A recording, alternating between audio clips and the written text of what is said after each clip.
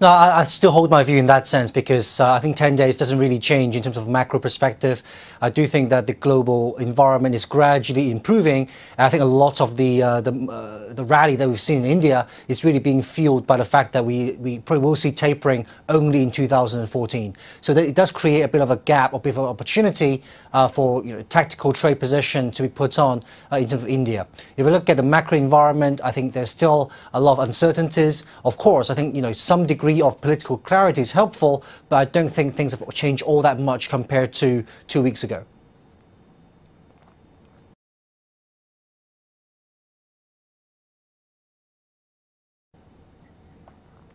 I think tapering is definitely not set in 2013 as we run out of time for this year. Whether it will take place in March in 2014, that remains to be seen because there's still a few hurdles. Number one, how the government shutdown in October is impacting on the economy, impacting on the job market. We will only really find out towards the end of this year and maybe in January of 2014. And then we can make a proper assessment. Number two, there's still another potential government shutdown looming over middle of January, and again the Fed is going to be wary of this potential problem. So I think in that sense the earliest we could see tapering being announced is March, but there's always the possibility that this could be postponed later in the year, even though my personal view is that the Fed really should start to taper and as soon as they can. But in terms of what they should do and what they will do is clearly very different. What they should do is do it now, but then what they will do is probably, well, March the earliest.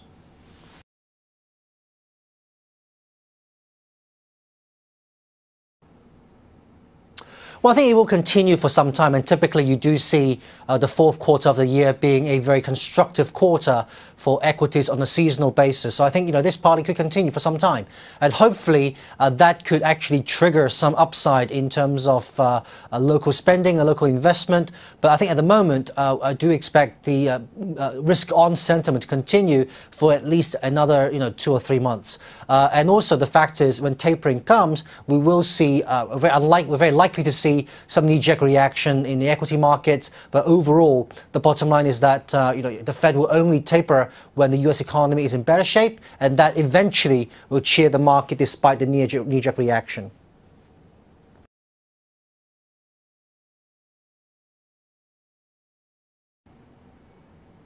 Well, I think once the tapering discussions clears out, I think I agree with you. But when the tapering discussion is being brought back to the fore at the moment, I think market, while they have not eliminated the possibility of tapering, they've certainly delayed the expectation of tapering. So in that sense, I think a lot of the investment dollars right now, they're not necessarily positioning for long term, they're positioning for the short term.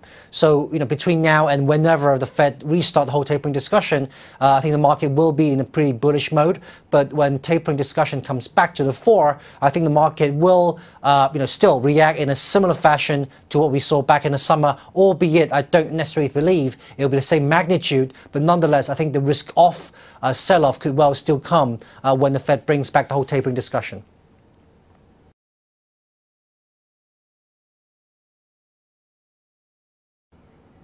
Well, I think absolutely. I think if you're I'm looking at 12 to 18 months, possibly longer investment horizon, I do think as the world gets better, notwithstanding the volatility during the tapering discussion, I do think that cyclicals are likely to perform well. At the same time, I think Indian investors should also look overseas, because we have seen markets like the US, like Europe, like Japan, which have performed pretty well in 2013, and I do think that their outlook remains constructive. So obviously, we're always fighting against a very high yield in fixed income in India, but nonetheless, I think investors really ought to look at diversification, because my view is that the potential upside for fixed income is likely to be more limited going forward. But at the same time, it's going to be a much more a market driven by equities, or a portfolio return driven by equities, not only for Indian investors, but also for global investors.